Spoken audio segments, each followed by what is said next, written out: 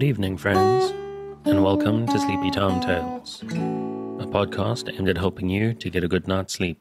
Do you find your mind plagued with the stresses of modern life, especially when the lights are out and you're trying to get a restful night?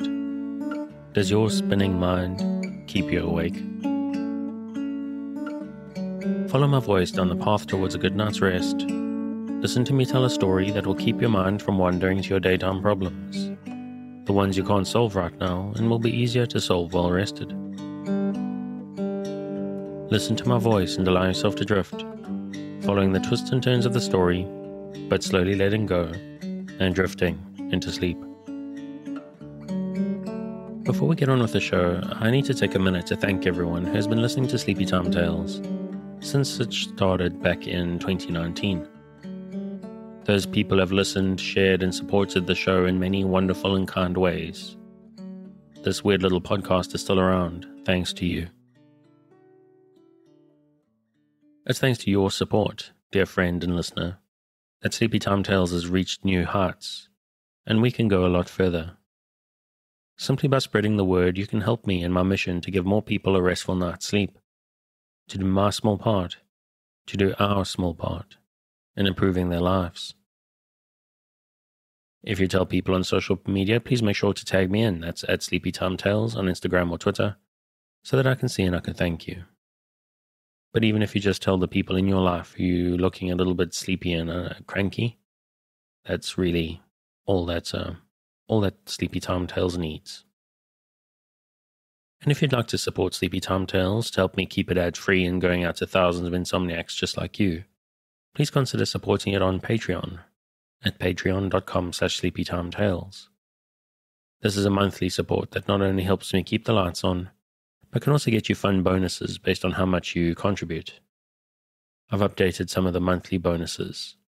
The mini-sode short stories that go out every week to $5 patrons have become poetry readings, and I think they're going quite nicely. This month we're doing Walt Whitman, and last month was Emily Dickinson. So if you'd like to catch up on those, take a look. That's patreon.com/sleepytimetales. But you can contribute to anything, and you also get early releases if you contribute $2 a month. So if you want to hear next week's episode a few days early, that's an option for you there too. And if monthly seems a big ask, then you can make once-off tips through buymeacoffee.com/sleepytimetales or the tip jar on the website. Gone on a bit long, so I'm just going to shout out the music, which is Sweet Night and Friends by Kumiko. The music is available on their website at royaltyfreakmusic.com, and let's get back to the show. So what exactly is Sleepy Time Tales? What is it for? What is this strange idea, this podcast that you're supposed to fall asleep to? But lack of sleep is a health crisis in the 21st century, and this is a podcast intended to help those that it can to get a restful night. Do you find yourself lying awake at night, mind spinning and emotions in turmoil with anxieties of 21st century life? Do you wake up in the middle of the night and find yourself not quite able to doze back off at 3 a.m.? I'm here to help. My name is Dave, and I'm your narrator, here to help you into a restful night. Sleepy Time Tales is intended to be used as a distraction to what keeps you awake at night, or sometimes background noise, or maybe even just company. That's why I make these episodes quite long, so that I'm here for you without any pressure of the end coming. Now, as far as I know, there are a couple of different ways to engage. The primary idea with Sleepy Time Tales is that it gives you something to focus on, a story or an event that lets you keep your mind on a specific point, to stop it from spinning out into stress and anxiety, to help you to focus just enough not to resist the embrace of a night's sleep. But maybe your needs is a little bit different. Maybe you just need some kind of background. There's people who need the sound of the rain or ocean or wind in the trees, or maybe just some boring dude droning on in the background. But whether you're actually paying attention or just having it go there with you not having to listen, the important thing is you don't try to force the sleep. Just keep a light mental thread on the story and allow the need for sleep to come for you. Now, obviously, I'm hopeful that you'll be asleep before we get to the end of the episode, but it is important that you don't feel pressurized. Especially if this is your first night. The odds are pretty good this actually won't work for you. It'll probably take a good 2, probably 3 nights to get used to it, to the strangeness of the idea, to listening to my voice as I talk. Or maybe one episode isn't long enough. Because maybe your problem isn't so much going to sleep. Maybe you're one of those who wake up in the middle of the night. What I recommend is that you download a whole bunch of episodes, put them in a playlist, and just let them go. That way, if you wake up at 3 a.m. and that period of the night where you're not quite awake, not quite asleep, you can just pop your earbuds back in and go back to sleep again. You can even do the same sort of thing if you wake up 60 minutes or 30 minutes before your alarm. It may sound strange, may seem a bit pointless. What good is an extra 30 minutes of sleep? But there is something about that is just satisfying on a whole new level. Allowing yourself perfect relaxation right before your alarm. It's just so satisfying. And it's important that as you listen, you try to relax. If you're new to the show and prone to late nights lying staring at the ceiling, this will probably seem strange to you. So give it a chance. Because I'm here to work with you. To create a safe space. A cocoon in which you can curl up and allow nature to take its course. So if you're still with me, thank you for staying. If you're already asleep, we'll chat again soon. And of course you aren't hearing me, except maybe in a dream. This week we return once again to Little Women by Louisa May Alcott. Chapter 9. Meg goes to Vanity Fair. I do think it was the most fortunate thing in the world that these children should have measles just now, said Meg, one April day as she stood packing the go-abroady trunk in her room, surrounded by her sisters. And so nice of Annie Moffat not to forget her promise. A whole fortnight of fun will be regularly splendid, replied Jo, looking like a windmill as she folded skirts with her long arms. And such lovely weather, I'm so glad of that, added Beth, tidily sorting neck and hair ribbons in her best box, lent for the great occasion. I wish I was going to have a fine time and wear all these nice things, said Amy, with a mouthful of pins, as she artistically replenished her sister's cushion. I wish you were all going, but as you can't, I shall keep my adventures to tell you when I come back. I'm sure it's the least I can do when you have been so kind. Lending me things and helping me get ready, said Meg, glancing around the room at the very simple outfit, which seemed nearly perfect in their eyes. What did Mother give you out of the treasure box? Asked Amy, who had not been present at the opening of a certain cedar chest in which Mrs. March kept a few relics of past splendor, as gifts for her girls when the proper time came. A pair of silk stockings, that pretty carved fan, and a lovely blue sash. I wanted the violet silk, but there isn't time to make it over, so I must be contented with my old toilet on. It will look nice over my new muslin skirt, and the sash will set it off beautifully. I wish I hadn't smashed my coral bracelet, for you might have had it, said Jo, who loved to give and lend, but whose possessions were usually too dilapidated to be of much use. There is a lovely old-fashioned pearl set in the treasure chest, but Mother said real flowers were the prettiest ornament for a young girl, and Laurie promised to send me all I want, replied Meg. Now, let me see. There's my new grey walking suit. Just curl up the feather in my hat, Beth. Then my poplin for Sunday and the small party. It looks heavy for spring, doesn't it? The violet silk would be so nice, oh dear. Never mind, you've got the tarlatan for the big party, and you always look like an angel in white, said Amy, brooding over the little store of finery in which her soul delighted. It isn't low-necked and it doesn't sweep enough, but it will have to do. My blue house dress looks so well, turned and freshly trimmed, that I feel as if I'd got a new one. My silver sack isn't a bit the fashion, and my bonnet doesn't look like Sally's. I don't like to say anything, but I was sadly disappointed in my umbrella. I told Mother black with a white handle, but she forgot and bought a green one with a yellowish handle. It's strong and neat, so I ought not to complain, but I know I shall feel ashamed of it besides Annie's silk one with a gold top, sighed Meg, surveying the little umbrella with great disfavour. Change it, advised Joe. I won't be so silly or hurt Mommy's feelings when she took so much pains to get my thing. It's a nonsensical notion of mine, and I'm not going to give up to it. My silk stockings and 2 pairs of new gloves are my comfort. You're a dear to lend me yours, Joe. I feel so rich and sort of elegant with 2 new pairs, and the old ones cleaned up for common. And Meg took a refreshing peep at her glove box.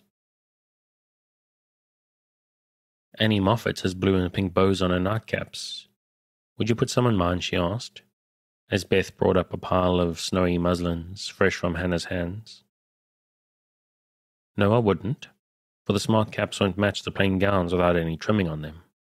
Poor folks shouldn't rig, said Joe decidedly. I wonder if I shall ever be happy enough to have real lace on my clothes and bows on my caps, said Meg impatiently. You said the other day you'd be perfectly happy if you could only go to Annie Moffat's, observed Beth in her quiet way. So I did. Well, I am happy, and I won't fret, but it does seem as if the more one gets, the more one wants, doesn't it? There now, the trays are ready and everything in but my ball dress, which I shall leave for Mother to pack, said Meg, cheering up as she glanced from the half-full trunk to the many times pressed and mended white tarlatan, which she called her ball dress with an important air. The day was fine, and Meg departed in style for a fortnight of novelty and pleasure. Mrs. March had consented to the visit rather reluctantly, fearing that Margaret would come back more discontented than she went.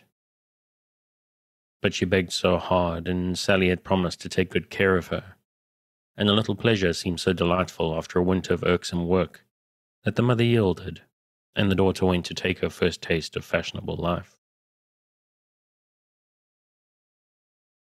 The Moffats were very fashionable, and simple Meg rather daunted, at first, by the splendour of the house and the elegance of its occupants. But they were kindly people, in spite of the frivolous life they led, and soon put their guest at her ease.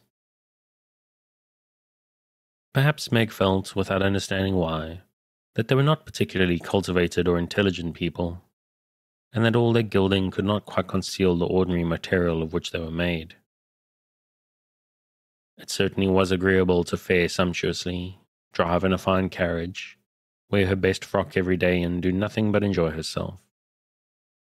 It suited her exactly, and soon she began to imitate the manners and conversation of those about her, to put on little airs and graces, and use French phrases, crimp her hair, take in her dresses, and talk about the fashions as well as she could. The more she saw of Annie Moffat's pretty things, the more she envied her and sighed to be rich. Home now looked bare and dismal as she thought of it. Work grew harder than ever, and she felt that she was a very destitute and much injured girl, in spite of the new gloves and silk stockings. She had not much time for repining, however, for the 3 young girls were busily employed in having a good time. They shopped, walked, rode, and called all day, went to theatres and operas or frolicked at home in the evening, for Annie had many friends and knew how to entertain them. Her older sisters were very fine young ladies, and one was engaged, which was extremely interesting and romantic. Meg thought Mr. Moffat was a fat, jolly old gentleman who knew her father, and Mrs. Moffat a fat, jolly old lady who took as great a fancy to Meg as her daughter had done. Everyone petted her, and Daisy, as they called her, was in a fair way to have her head turned. When the evening for the small party came, she found that the poplin wouldn't do at all, for the other girls were putting on thin dresses and making themselves very fine indeed. So out came the tarleton, looking older, limper, and shabbier than ever besides Sally's crisp new one. Meg saw the girls glance at it and then at one another, and her cheeks began to burn, for with all her gentleness she was very proud. No one said a word about it, but Sally offered to dress her hair and Annie to tie her sash, and Belle, the engaged sister, praised her white arms. But in their kindness, Meg saw only pity for her poverty, and her heart felt very heavy as she stood by herself, while the others laughed, chattered, and flew about like gauzy butterflies. The hard, bitter feeling was getting pretty bad when the maid brought in a box of flowers. Before she could speak, Annie had the cover off, and all were exclaiming at the lovely roses, heath and fern within. "It's for Belle, of course. George always sends her some, but these are altogether ravishing," cried Annie with a great sniff. "They are for Miss March," the man said, "and here's a note," put in the maid, holding it to Meg.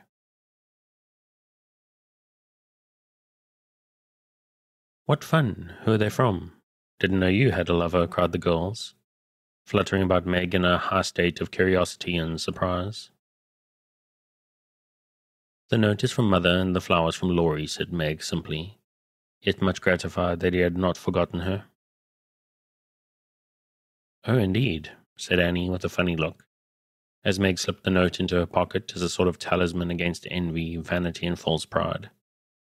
For the few loving words had done her good, and the flowers cheered her up by their beauty.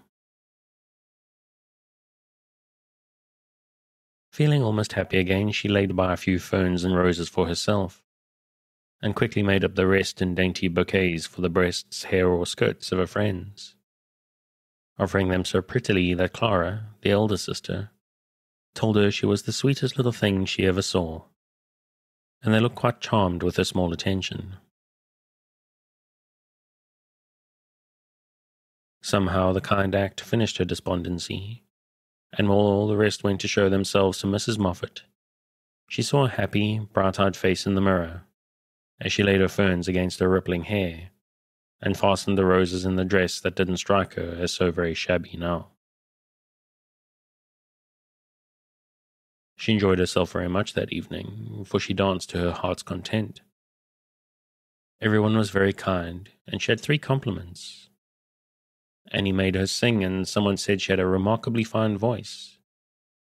Major Lincoln asked who the fresh little girl with the beautiful eyes was, and Mr. Moffat insisted on dancing with her, because she didn't dawdle but had some spring in her, as he gracefully expressed it. So altogether she had a very nice time, till she overheard a bit of conversation which disturbed her extremely. She was sitting just inside the conservatory, waiting for her partner to bring her an ice, when she heard a voice ask on the other side of the flowery wall, "How old is he?" 16 or 17, I should say," replied another voice. "It would be a grand thing for one of those girls, wouldn't it? Sally says they are very intimate now, and the old man quite dotes on them." "Mrs. M has made her plans, I dare say, and will play her cards well, early as it is. The girl evidently doesn't think of it yet," said Mrs. Moffat. She told that fib about her mamma, as if she did know, and coloured up when the flowers came quite prettily. Poor thing. She would be so nice if she were only got up in style. "Do you think she'd be offended if we offered to lend her a dress for Thursday?" asked another voice. "She's proud, but I don't believe she'd mind, for that dowdy tarleton was all she's got. She may tear it tonight, and that will be a good excuse for offering a decent one." Here Meg's partner appeared. to find her looking much flushed and rather agitated. She was proud, and her pride was useful just then, for it helped her hide her mortification, anger, and disgust at what she had just heard. For, innocent and unsuspicious as she was, she could not help understanding the gossip of her friends. She tried to forget it, but she could not, and kept repeating to herself, "Mrs. M. has made her plans. That fib about her mamma, and that dowdy Tollerton," till she was ready to cry and rush home to tell her troubles and ask for advice. As that was impossible, she did her best to seem gay, and being rather excited, she succeeded so well that no one dreamed what an effort she was making. She was very glad when it was all over and she was quiet in her bed, where she could think and wonder and fume till her head ached, and her hot cheeks were cooled by a few natural tears. Those foolish yet well-meant words had opened a new world to Meg, and much disturbed the peace of the old one in which till now she had lived happily as a child. Her innocent friendship with Laurie was spoiled by the silly speeches she had overheard. Her faith in her mother was a little shaken by the worldly plans attributed to her by Mrs. Moffat, who judged others by herself, and the sensible resolution to be contented with the simple wardrobe which suited a poor man's daughter was weakened by the unnecessary pity of girls who thought a shabby dress one of the greatest calamities under heaven. Poor Meg had a restless night and got up heavy-eyed, unhappy, half resentful towards her friends and half ashamed of herself for not speaking out frankly and setting everything right. Everybody dawdled that morning, and it was noon before the girls found energy enough even to take up their worsted work. Something in the manner of her friends struck Meg at once. They treated her with more respect, she thought, took quite a tender interest in what she said, and looked at her with eyes that plainly betrayed curiosity. All this surprised and flattered her, though she did not understand it, till Miss Bell looked up from her writing and said with a sentimental air, "Daisy, dear, I've sent an invitation to your friend Mr. Lawrence for Thursday. We should like to know him, and it's only a proper compliment to you." Meg coloured, but a mischievous fancy to tease the girls came her reply demurely. "You are very kind, but I'm afraid he won't come." "Why not, Sherry?" asked Miss Bell. "He's too old." "My child, what do you mean? What is his age, I beg to know?" cried Miss Clara. "Nearly 70, I believe," answered Meg, counting stitches to hide the merriment in her eyes. "You sly creature. Of course we meant the young man," exclaimed Miss Bell, laughing. "There isn't any. Laurie is only a little boy." And Meg laughed also at the queer look which the sisters exchanged, as she thus described her supposed lover. "About your age," Nan said. "Nearer my sister Joe's. I'm 17 in August," returned Meg, tossing her head. "It's very nice of him to send you flowers, isn't it?" said Annie, looking wise about nothing. "Yes, he often does, to all of us, for their house is full and we are so fond of them. My mother and old Mr. Lawrence are friends, you know, so it's quite natural that we children should play together." And Meg hoped they would say no more. "It's evident Daisy isn't out yet," said Miss Clara to Belle with a nod. "Quite a pastoral state of innocence all round," returned Miss Bell with a shrug. "I'm going out to get some little matters for my girls. Can I get anything for you young ladies?" asked Mrs. Moffat, lumbering in like an elephant in silk and lace. "No, thank you, ma'am," replied Sally. "I've got my new pink silk for Thursday and won't want a thing." "Nor I," began Meg, but stopped, because it occurred to her that she did want several things and could not have them. "What shall you wear?" asked Sally. "My old white one again, if I can mend it fit to be seen. It got sadly torn last night," said Meg, trying to speak quite easily, but feeling very uncomfortable. "Why don't you send home for another?" said Sally, who was not an observing young lady. I haven't got any other. It cost Meg an effort to say that, but Sally did not see it and exclaimed in amiable surprise. Only that? How funny. She did not finish her speech, for Belle shook her head at her and broke in, saying kindly, Not at all. Where is the use of having a lot of dresses when she isn't out yet? There's no need of sending home Daisy, even if you had a dozen, for I've got a sweet blue silk laid away which I've outgrown, and you shall wear it to please me, won't you, dear? You are very kind, but I don't mind my old dress if you don't. It's well enough for a little girl like me, said Meg. Now do let me please myself by dressing you up in style. I admire to do it, and you'll be a regular little beauty with a touch here and there. I shan't let anyone see you till you are done, and then we'll burst upon them like Cinderella and her godmother going to the ball, said Belle in her persuasive tone.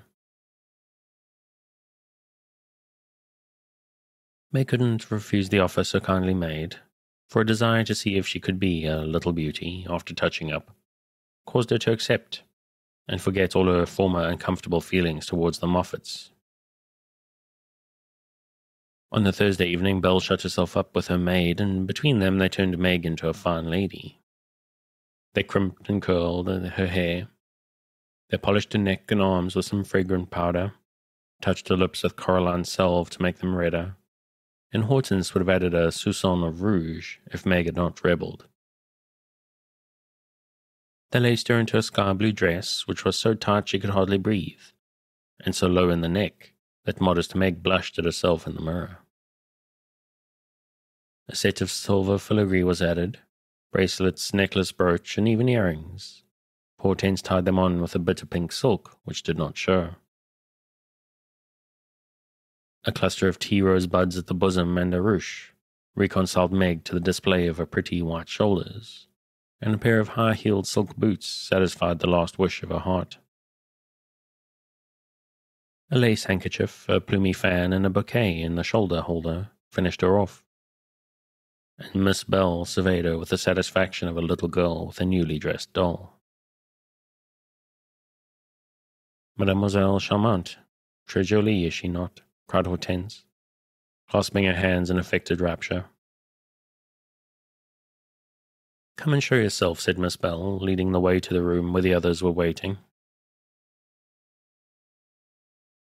As Meg went rustling after, with her long skirts trailing, her earrings tinkling, her curls waving, and her heart beating, she felt as if her fun had really begun at last, for the mirror had plainly told her that she was a little beauty.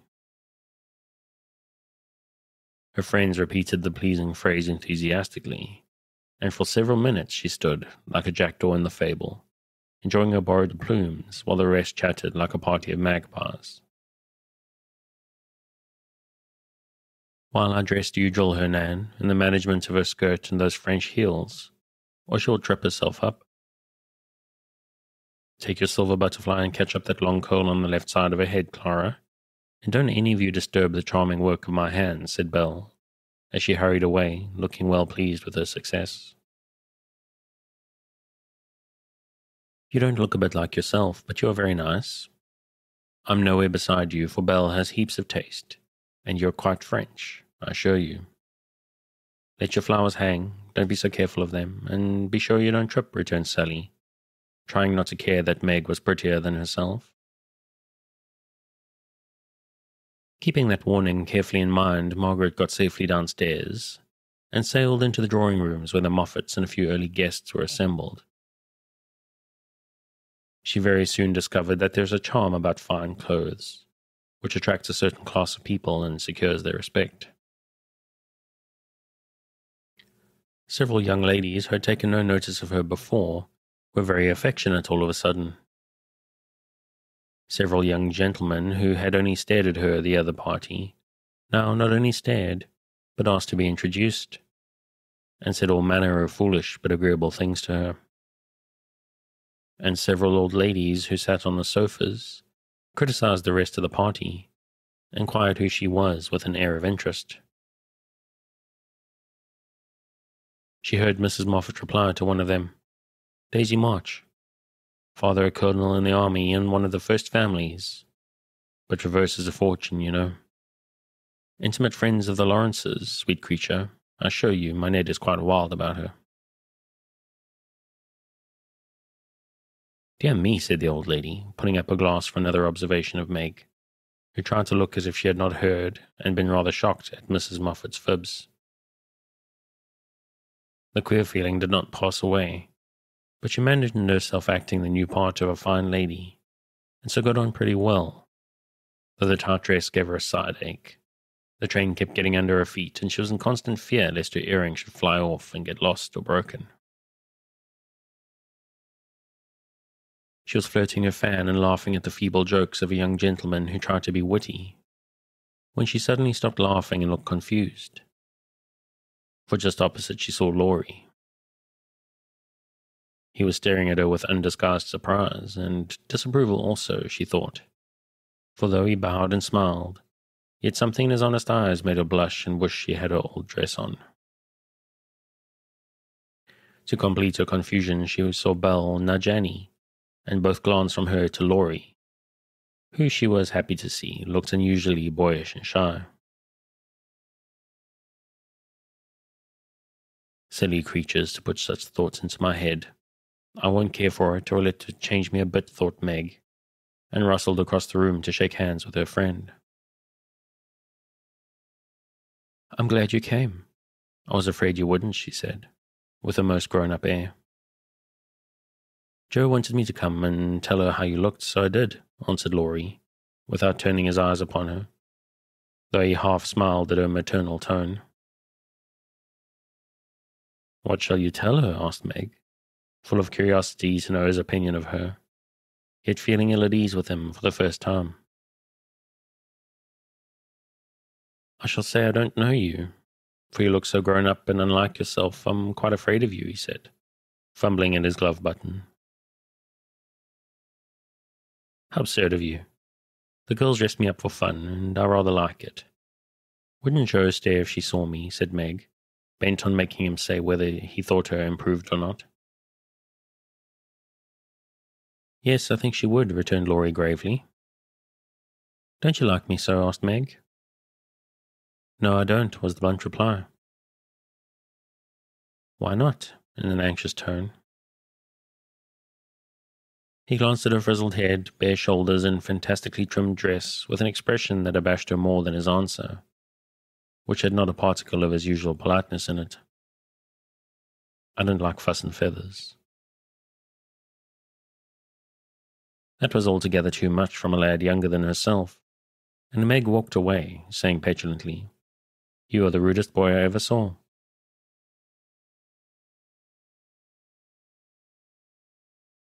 Feeling very much ruffled, she went and stood at a quiet window to cool her cheeks, for the tight dress gave her an uncomfortably brilliant colour.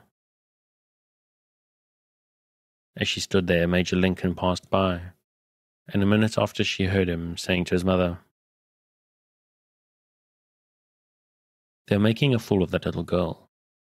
I wanted you to see her, but they've spoiled her entirely. She's nothing but a doll tonight. Oh dear, sighed Meg.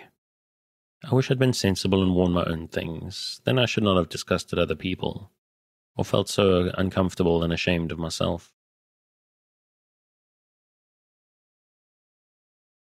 She leaned her forehead on the cool pane and stood half hidden by the curtains, never minding that her favourite waltz had begun, till someone touched her, and turning, she saw Laurie, looking penitent, as he said with his very best bow and his hand out, Please forgive my rudeness, and come and dance with me.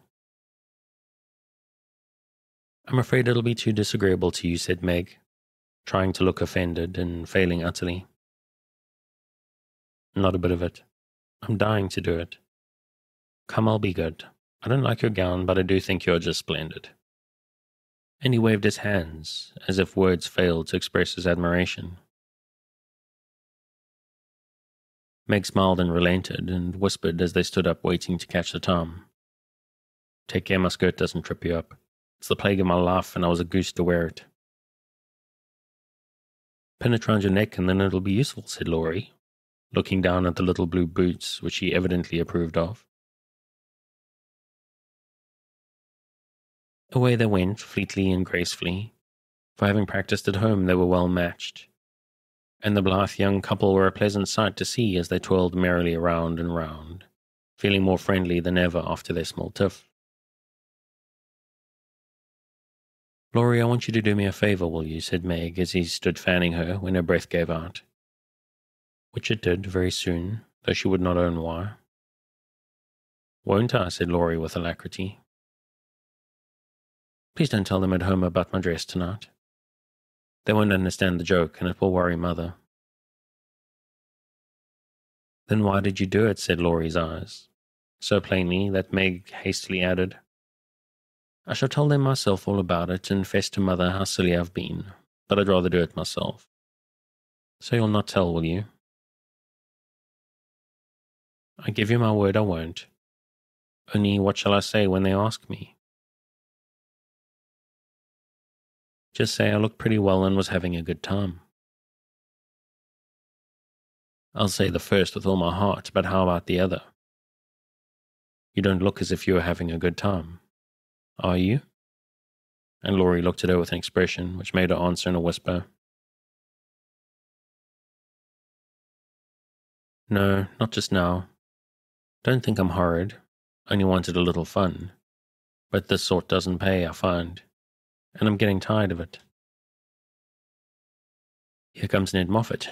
What does he want?" said Laurie, knitting his black brows as if he did not regard his young host in the light of a pleasant addition to the party.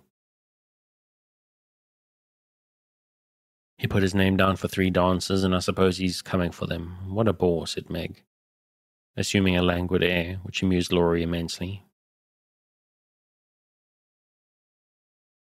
He did not speak to her again till supper time, when he saw her drinking champagne with Ned and his friend Fisher, who were behaving like a pair of fools, as Laurie said to himself. For he felt a brotherly sort of right to watch over the marches and fight their battles whenever a defender was needed. "You'll have a splitting headache tomorrow if you drink much of that." "I wouldn't, Meg. Your mother doesn't like it, you know," he whispered, leaning over her chair, as Ned turned to refill her glass and Fisher stooped to pick up her fan. "I'm not Meg tonight. I'm a doll who does all sorts of crazy things. Tomorrow I shall put away my fuss and feathers and be desperately good again," she answered, with an affected little laugh. "Wish tomorrow was here then," muttered Laurie, walking off, ill-pleased at the change he saw in her. Meg danced and flirted, chatted and giggled as the other girls did. After supper she undertook the German and blundered through it, nearly upsetting her partner with her long skirt, and romping in a way that scandalized Laurie, who looked on and meditated a lecture. But he got no chance to deliver it, for Meg kept away from him till he came to say good night. "Remember," she said, trying to smile, for the splitting headache had already begun. "Silence à la mort," replied Laurie, with a melodramatic flourish as he went away.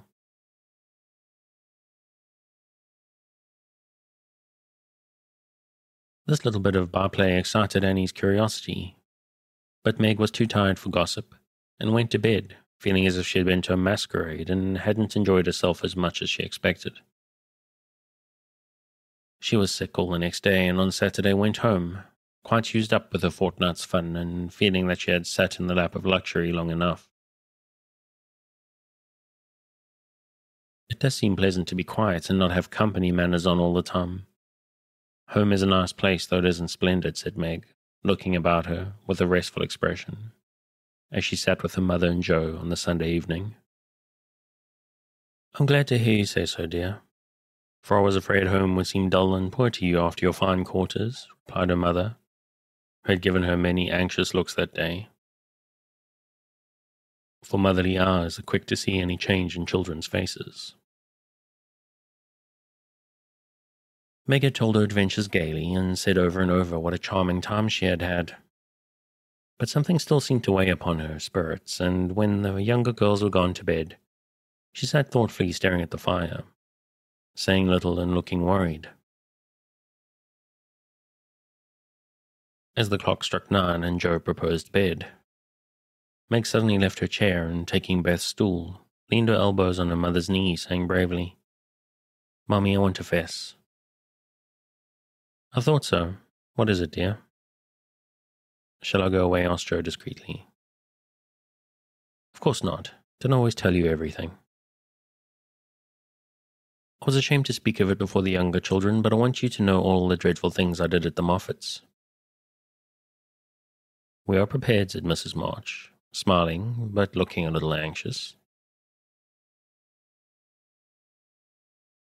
"I told you they dressed me up, but I didn't tell you that they powdered and squeezed and frizzled and made me look like a fashion plate. Laurie thought I wasn't proper. I know he did, though he didn't say so. And one man called me a doll. I knew it was silly, but they flattered me and said I was a beauty and quantities of nonsense, so I let them make a fool of me." "Is that all?" asked Joe, as Mrs. March looked silently at the downcast face of her pretty daughter, and could not find it in her heart to blame her little follies. "No, I drank champagne and romped and tried to flirt, and was altogether abominable," said Meg, self-reproachfully. "There is something more, I think." And Mrs. March smoothed the soft cheek, which suddenly grew rosy as Meg answered slowly. "Yes, it's very silly, but I want to tell it, because I hate to have people say and think such things about us and Laurie." Then she told the various bits of gossip she had heard at the Moffats, and as she spoke, Joe saw her mother fold her lips tightly, as if ill-pleased that such ideas should be put into Meg's innocent mind. "Well, if that isn't the greatest rubbish I ever heard," cried Joe indignantly. "Why don't you pop out and tell them so on the spot?" "I couldn't. It was so embarrassing for me. I couldn't help hearing it first, and then I was so angry and ashamed I didn't remember that I ought to go away." "Just wait till I see Annie Moffat, and I'll show you how to settle such ridiculous stuff. The idea of having plans and being kind to Laurie because he's rich and may marry us by and by. Won't he shout when I tell him what those silly things say about us poor children?" And Joe laughed, as if on second thoughts the thing struck her as a good joke. "If you tell Laurie, I'll never forgive you. She mustn't, must she, Mother?" said Meg, looking distressed. "No, never repeat that foolish gossip and forget it as soon as you can," said Mrs. March gravely. "I was very unwise to let you go among people of whom I know so little. Kind, I dare say, but worldly, ill-bred, and full of those vulgar ideas about young people. I am more sorry than I can express for the mischief this visit may have done you, Meg." "Don't be sorry. I won't let it hurt me. I'll forget all the bad and remember only the good, for I did enjoy a great deal, and thank you very much for letting me go. I'll not be sentimental or dissatisfied, Mother. I know I'm a silly little girl, and I'll stay with you till I'm fit to take care of myself. But it is nice to be praised and admired, and I can't help saying I like it," said Meg, looking half ashamed of the confession. "That is perfectly natural and quite harmless, if the liking does not become a passion and lead one to do foolish or unmaidenly things. Learn to know and value the praise which is worth having, and to excite the admiration of excellent people, by being modest as well as pretty, Meg." Margaret sat thinking a moment, while Jo stood with her hands behind her, looking both interested and a little perplexed, for it was a new thing to see Meg blushing and talking about admiration, lovers, and things of that sort. And Jo felt as if during that fortnight her sister had grown up amazingly, and was drifting away from her into a world where she could not follow. "Mother, do you have plans, as Mrs. Moffat said?" asked Meg bashfully. "Yes, my dear, I have a great many, as all mothers do. But mine differs somewhat from Mrs. Moffat's, I suspect. I will tell you some of them, for the time has come when a word may set this romantic little head and heart of yours right, on a very serious subject. You are young, Meg, but not too young to understand me, and mother's lips are the fittest to speak of such things to girls like you. Jo, your turn will come in time, perhaps, So listen to my plans and help me carry them out if they are good.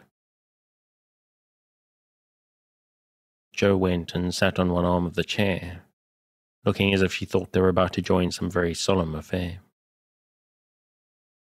Holding a hand of each and watching the two young faces wistfully, Mrs. March said in her serious yet cheery way, "I want my daughters to be beautiful, accomplished and good, to be admired, loved and respected, to have a happy youth, to be well and wisely married, and to lead useful, pleasant lives with as little care and sorrow to try them as God sees fit to send. To be loved and chosen by a good man is the best and sweetest thing which can happen to a woman, and I sincerely hope my girls know this beautiful experience. It is natural to think of it, Meg, right to hope and wait for it, and wise to prepare for it, so that when the happy time comes you may feel ready for the duties and worthy of the joy. My dear girls, I am ambitious for you, but not to have you make a dash in the world, marry rich men merely because they are rich, or have splendid houses which are not homes because love is wanting. Money is a needful and precious thing, and when well used, a noble thing. But I never want you to think it is the first or only prize to strive for. I'd rather see you poor men's wives if you are happy, beloved, contented, than queens on thrones without self-respect and peace. Poor girls can't stand any chance, Belle says, unless they put themselves forward, sighed Meg. Then we'll be old maids, said Jo stoutly. Right, Jo. Better be happy old maids than unhappy wives or unmaidenly girls, running about to find husbands, said Mrs. March decidedly. Don't be troubled, Meg. Poverty seldom daunts a sincere lover. Some of the best and most honourable women I know were poor girls, but so love-worthy that they were not allowed to be old maids. Leave these things to time. Make this home happy so that you may be fit for homes of your own if they are offered to you, and contented here if they are not. One thing remember, my girls. Mother is always ready to be your confidant, father to be your friend, and both of us hope and trust that our daughters, whether married or single, will be the pride and comfort of our lives. We will, Mommy, we will, cried both, with all their hearts, as she bade them good night. And that is where I'm going to leave it for tonight. As always, if you'd like to pick up where we've left off, you can find the original on Project Gutenberg at the link in the show notes.